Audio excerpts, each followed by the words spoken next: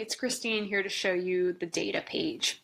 The data page is more commonly referred to as the scorecard, but we have named it data, the second one over here on the left-hand side, because we not only have weekly measurables, but also the ability to track things on a monthly basis. So you can do each of those in here. You can toggle between each of those tabs just by clicking on them.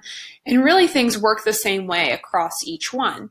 So you can see we've got our measurables listed here, who owns them, the title, the goal that we've set up. And to create a new measurable, you would use this plus sign and then say create and add new measurable. So this adds a new one, allows you to create a title. So let's just add a new one right now, set up a description. The goal can be number, percentage, or dollar based. And then this will just be a plain text number. So don't worry about putting in any commas or anything like that. It'll auto format for you.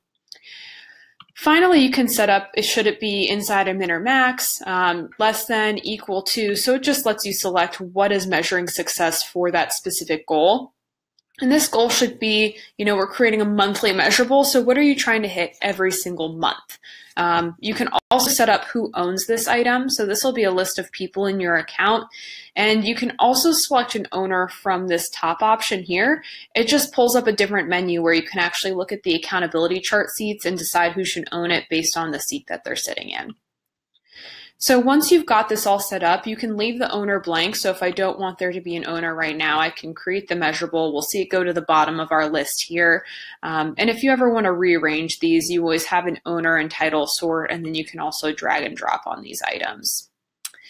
To enter values, it automatically saves. So you can type, you'll see a quick notification down here that it has saved, and you can see it'll turn red and green on these numbers based on if you're hitting the goal that you've set up here. If you'd like to add an existing measurable to the account, so instead of creating a brand new one like we just did, but maybe you have one that already exists on another scorecard. Maybe it's just living on your VTO right now and you want to pull it in to track it here. That's what the Add Existing Measurables button does, is it pulls in all the items that you have in your account that don't get listed on the scorecard. So we didn't see anything on this list because all the measurables in the account exist on this scorecard, but maybe we want to go to a different team. So maybe we want to look at the marketing monthly scorecard. So this would be a good opportunity to say, hey, maybe instead of just tracking new leads on the leadership team, we also want to see this value on the marketing one as well. And so it just pulls in the numbers. So when you enter a number in one place, it'll get represented across the board. So meaning we already had values entered for new leads. We can enter other values here and it'll get saved not only on this scorecard, but wherever that measurable lives. So again, just quickly toggle between scorecards using the teams drop down, and measurables can live on multiple teams and you would put them there just through that add existing measurable function. If we go take a look at weekly, it's set up the same way. The only difference you'll find is that we have our number of weeks up at the top here instead of the months, and it's set up the same way where the most current is at the front. So we have our current week right here, and then we are going backwards for our most recent 13 weeks. And if you'd like to adjust the number of weeks that you're looking at, you can do this through this drop down. Same thing with the months. For each item, if you want to go in and edit anything about what we created on here, you would click on it, and then you can go in and change the title, add a description. A lot of people will put descriptions and actually link to, maybe where they're tracking the item. So like we're tracking a couple things, and I've created filters, and that way I can just click on the link and go view the number that I want to enter on the scorecard. So that just makes it easy to understand where that number is coming from or how it's being calculated. And then in the target information section, feel free to change the goal, add new owners whenever you need to. And then the final option up here at the top, this More Actions button, you'll see this across rocks, to-dos, issues, really everything in the system, where you can click on this and turn things into issues. So when you do that, it pulls in some information from the item. So last 3 weeks of data, what the goal is, the title. So if you want to say, all right, who is going to address this issue with the group, you can assign the owner. You can decide if it's going to be a short-term or a long-term issue. Short-term being what you guys talk about in your level 10 meetings, long-term being what's on your VTO. Then you can just quickly verify it's on the team that you want to go on to and save it. And now that issue is on our issues list. And a quick shortcut, instead of opening the details to the right-hand side, you can just quickly right-click on here, and it'll open up the same menu and allow you to select that option from here as well. So same function, make it an issue. And then if you did want to quickly sort things, as opposed to the drag and drop or clicking on the owner or title fields, you also have that option when you do the move to top or bottom of the list there.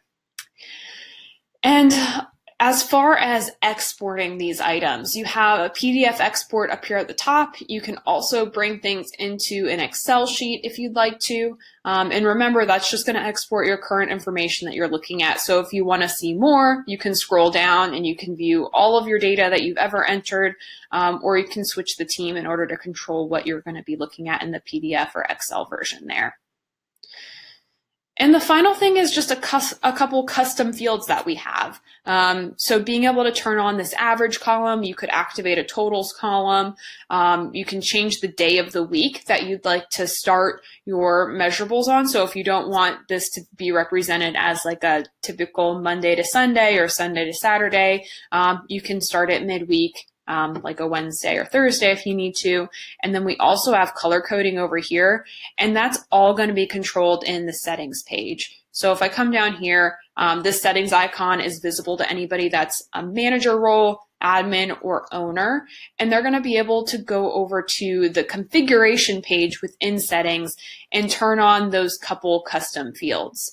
The average column, the total column, easily explained. Those are just the averages and totals of the number of weeks that you're looking at. So you'll see them change as you change the number of weeks that you're looking at. And then this one right here, you can just hover over the question mark to get more details. This we refer to as the color indicator. And so it changes green, yellow, and red based on the last 3 weeks of data. So green means you've been on track for 3 weeks, yellow means you've maybe missed 1 or 2, and red is you've missed all 3. So if we see we change this back to an on-track goal, now we have 3 good weeks in a row and our measurable's green. And a lot of times people just use that to indicate if they'd like to turn things into issues right away. So we can see complaints here is off track. Maybe we want to turn it into an issue, and it just kind of opens up some more discussion points if you have that status color indicator turned on. If you have any questions, feel free to send us a chat, shoot us a message. We're happy to help, and good luck building out your scorecard. Thanks.